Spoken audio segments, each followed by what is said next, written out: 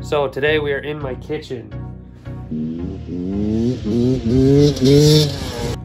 My dirt bike has been in my kitchen for a couple of years now because a power valve blew out, whatever. So I decided to get a top end rebuild kit. Just came with a piston, some gaskets.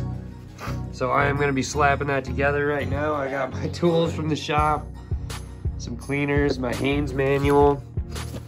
So yeah, just gonna throw a new piston in it. I just got my old piston pulled out.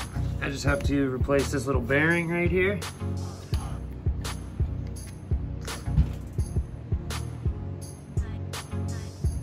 All this looks like it's in good shape, but I had it apart because the power valve blew apart. So I figured top end's only like 200 bucks. Might as well do it while I'm in here. So now I'm gonna put the rings on the new piston here and put that new bearing and get it going. A lot of this really easy. For my new rings, you can see those two little centering pins, and I'll show you when the rings are on. And the piston has an arrow to the exhaust side, so really you can't mess up the assembly of it unless you break something. All right, so the new piston is on, rings are on.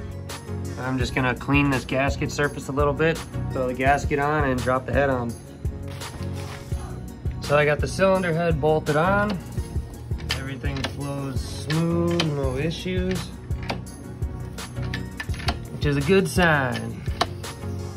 So I got the top of the cylinder together, starting to put the coolant lines back on, the spark plug line, the motor mount. I'm gonna do the carburetor, which is hanging up here, and then I have to start worrying about the power valve. All right, so I finally got my FMF exhaust stuff, so I'm gonna put my can onto my bike now and be done with that. All right, so I got my exhaust on. You can see the spring on top and the spring on bottom that holds it. There's just a little O-ring in there. I'm gonna give it its first start up.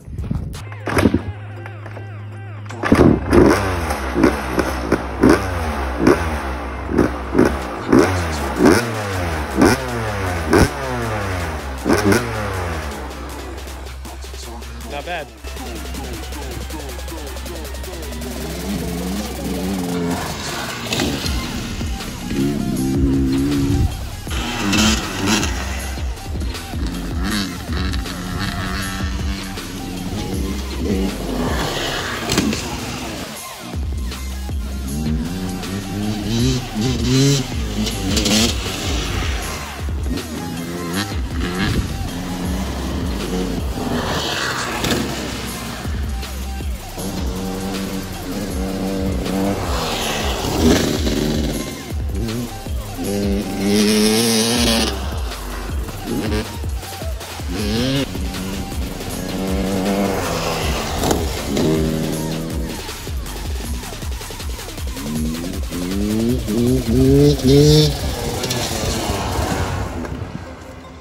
All right, so I forgot to film an outro for this week, but that is it. Thanks for watching. Make sure to like, comment, subscribe. We'll see you next week.